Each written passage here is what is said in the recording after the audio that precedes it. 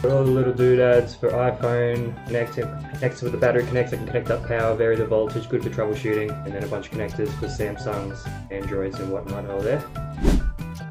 Hello everybody, we are back with another video today. We are going to be looking at my Mechanic Octopus Flex. Put a picture somewhere, if possible, to show you what it is I'm looking at.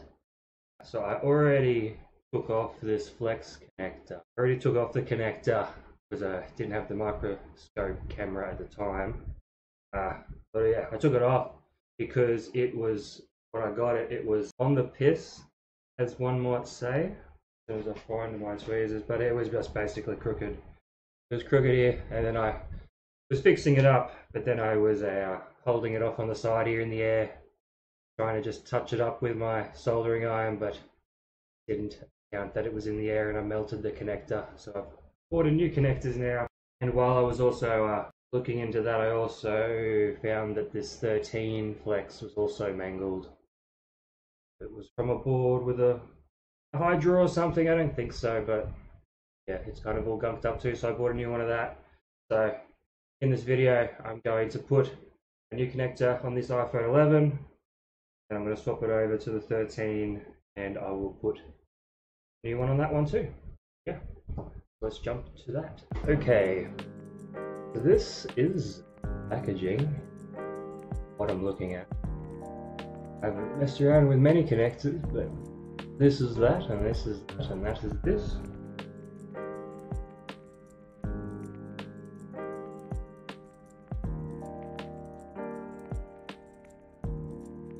So I already put 138 degrees solder paste on here when I took it off. So it's already pretty soft and whatnot. Should go on pretty okay, to be honest. It came off pretty good. I'm not too worried. Just something I need to do. But yeah, I'll put some more flux on the guy. Probably quite a bit.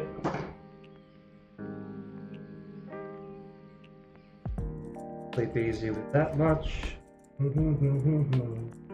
Sorry, I am a notorious whistler, so something about me get used to. But I will just reflow this now. Get the vibes right, you know? 370 degrees, 50% air. Just gonna reflow it and get it all shiny. The nozzle moving.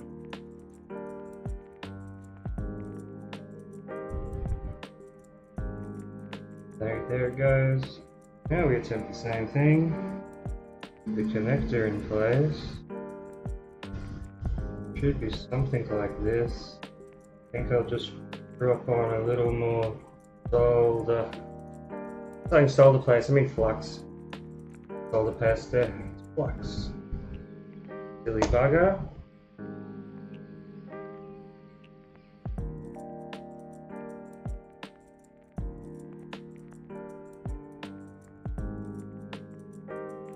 Great success so far. Surface tension wants to be fine to us.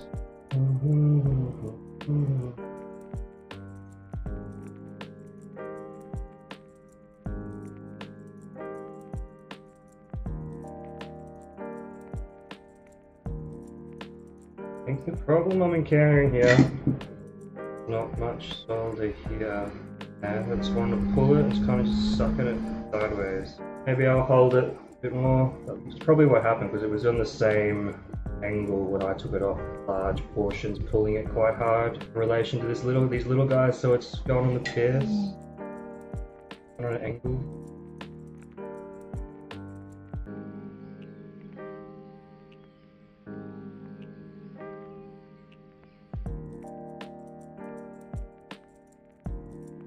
Okay, round one did not go to plan. Okay, we have backup. Help me out a bit, maybe I'll try wick some off. There's not so much. Pulling it back against me.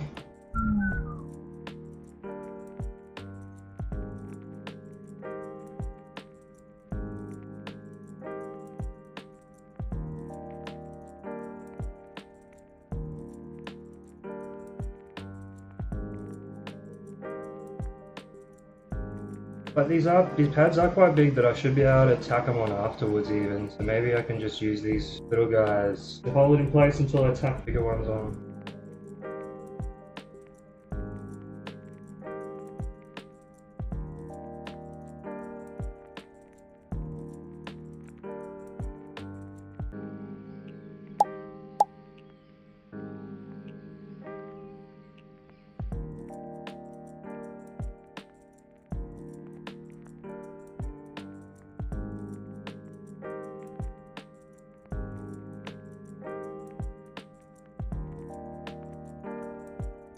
I'm going to leave it there because these removably ground pads are holding it on the sides. I can just come in and just do little tacks here. I'm going to go with safest option at this point. Happy days. So then again, I know this is the reason it burnt in the first place, but the whole concept of what I have here, so like when I said it was off in the air, when the connector is on this right now, it's acting as a big heat sink, so I've got it taped to a logic board. It's being held in my phone in the holder so it doesn't move around because it's quite light and flex makes it want to move. But yeah, while I'm doing my heat here, it's staying good, burning, melting the heat aided through the rest of the PCB logic board. Hopefully now when I use the soldering iron, it's not going to do the same things it did the other day, because that sucked. Find the do-si-do where I can see and you can see.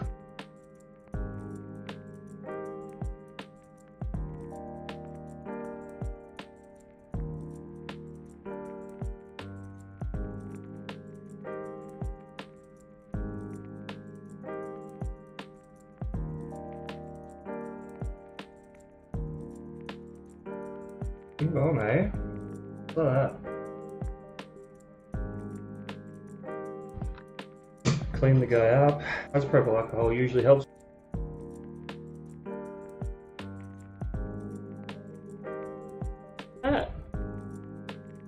Oh mate. I have an iPhone 11 board here. See if it works. The solder looks a little high on that one side. Okay, I'm gonna come back in just with the soldering iron. Try to just tap it. See what happens with flux. You put it down, it just keeps oozing out. Try to wipe it off. Sometimes I don't wipe it off. Too much comes with me. Yeah, let's see. A little tappy.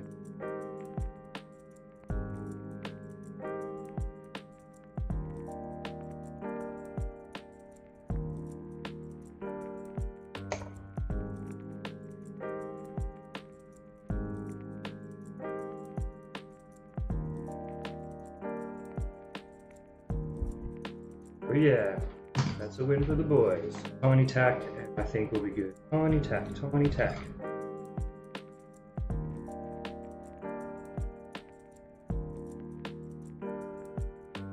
I think we're cooking. Not the prettiest thing, it's functional. If it ever breaks, know a guy who can fix it. Seems good.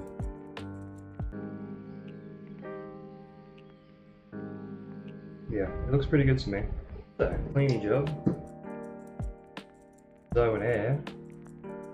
Isopropyl alcohol. Get the brush out there.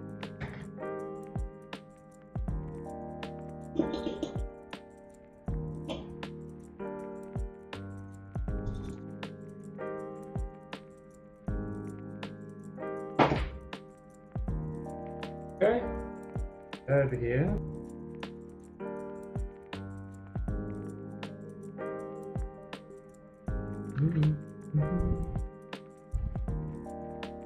Yay. I've been playing around with this thingy, but do current draw, see a full current draw, so next to the board. Not coming off. So it's a success, eh? Okay. Now I'll get set up for 13. Yes, I don't know what happened to this one, but it's mangled. I've been playing around with some stuff, you know, while I was learning the things, but I don't remember anything having that kind of current draw. Like my power supply only puts out a 5 amp max current at any time, and 5 amps wouldn't do this. I don't know. Probably leaning towards it came from factory like that, but yeah, unfortunate. But here we go. The name of content.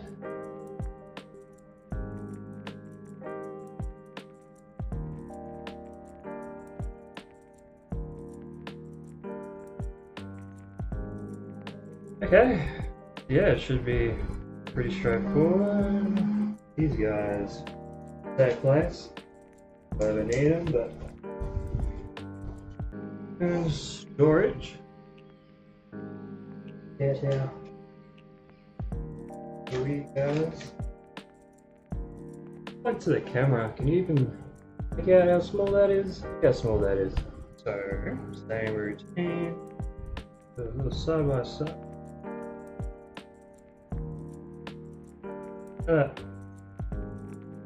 Here's the old. To the bin you go.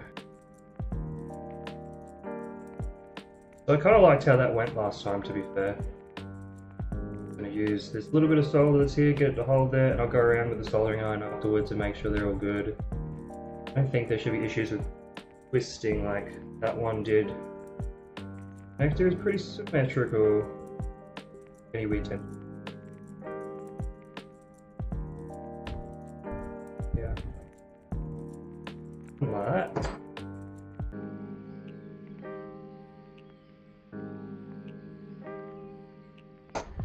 Flux.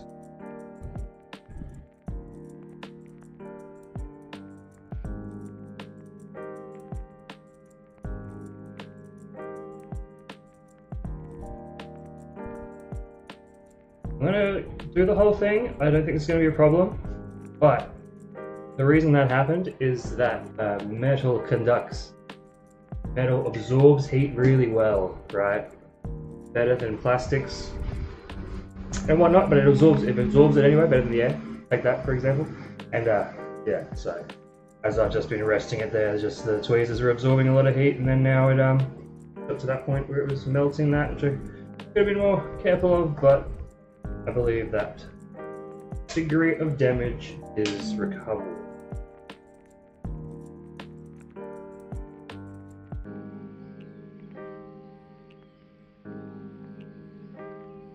Little thoughts.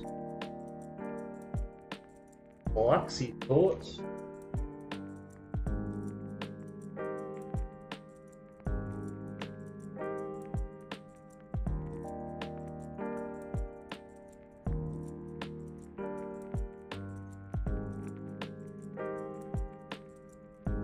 Great success there.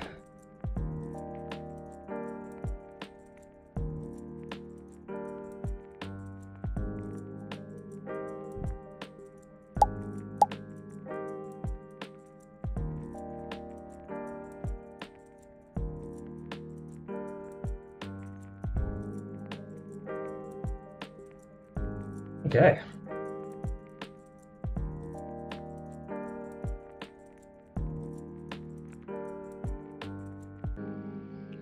Okay.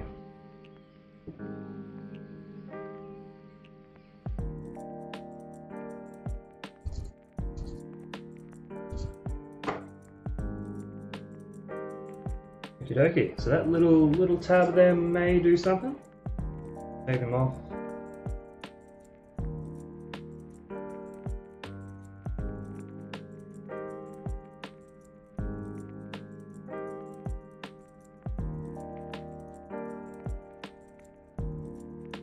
Okay, you guys are clean the look.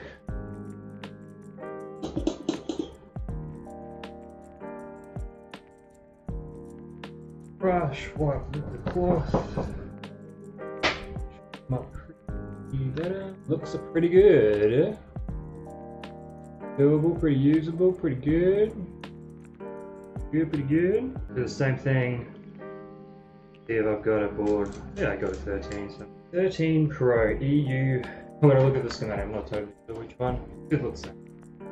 Good look pretty similar. This guy. You see, there's two than the one. Two than one. Two than one. Other side. Probably be that. DXW is a board view software that is a third-party software that congregates a lot of information about the boards, including imagery of where things are kept on the board. Correct. Okay, moment of truth.